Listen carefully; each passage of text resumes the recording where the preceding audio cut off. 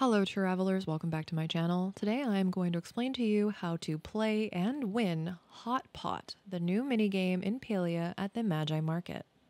Let's start with the basics. The Hot Pot will have 4 players and a middle section where tiles are located.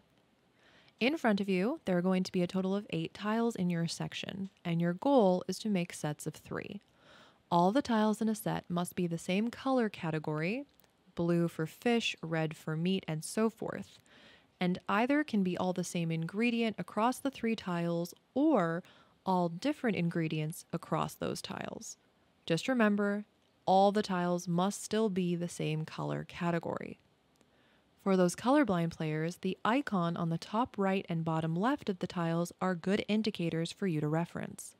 The Hot Pot game will start once 4 players are at the table, or once the timer hits 0 after the first player initiates a game by interacting with a Hot Pot table. The game will always start regardless of the number of players, and the game's NPCs will join instead to fill the empty player slots. If you're the first player to go, you'll need to pick a green tile, which is simply all the tiles upside down in a stack, so you can't see what it is, from the middle of the pot. You can then decide to trade the tile that you picked for one of yours, or discard that pile you picked up and put it back in the middle. Any tile you decide you don't want to keep will be sent back to the middle as a discard, along with the main stack of tiles that remain upside down. The next person can choose to take the tile you discarded, or choose a random tile from the center pile, and this will repeat until it's your turn again. You then have the option to choose any tile within the center circle, either one of the visible discarded tiles from other players or from the main tile pile, and this repeats until someone wins. Now, before I explain how to win, it's important to note everyone will get a reward for playing. Winning simply means you'll get more lucky envelopes, which is the currency for this event, than other players at the same table.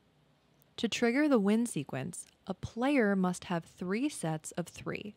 The cards you pull from the center pile will count towards a 3 set in your hand. So for example, if I have 3 blue or fish category tiles of all different ingredient types, 3 green or leafy category tiles of all different types, and 2 meat cards that are both steak, all I need to win is to pull a steak tile from the center, as that would give me 3 complete sets.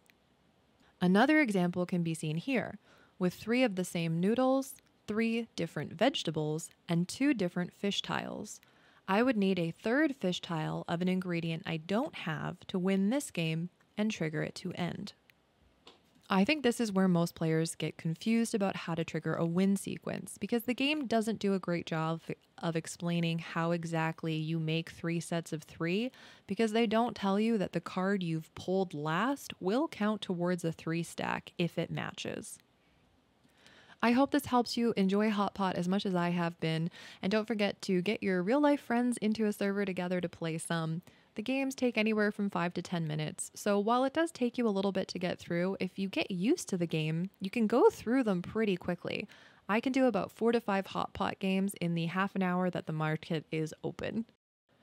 And here's a quick little rundown on other important information to do with the Maji Market. 1. Lucky envelopes. You need these to buy most things at the market. You get lucky envelopes by playing Hot Pot or participating in the Choppa Chase, which occurs every in-game night at midnight. Filling stamp cards, which can be found in your player character menu under the Events tab. Making a wish at the wish tree using the blue colored die. Getting lucky at Zeki's spin wheel. And completing quests. Number 2 is Zeki's Lucky Spin Wheel. To get coins to use for a go at the wheel, you need to spend lucky envelopes.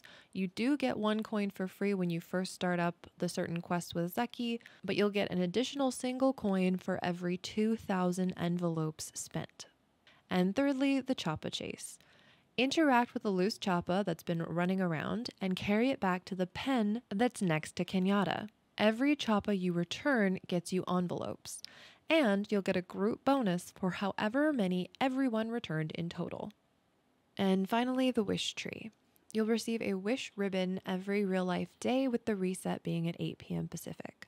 The blog says each first login of the day, but that's referring to daily reset, which is at 8 p.m. Pacific time. You choose the die you want off of the table to the right of the tree. Each die color is associated to a prize you could receive.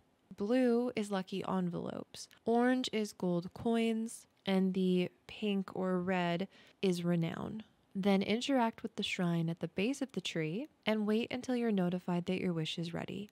You can then go and interact with the domed pillar to the left of the tree and claim your wish reward. Thank you so much for watching the video. If you feel like it, don't forget to like and subscribe to the channel. But most importantly, I hope you have a very magical day.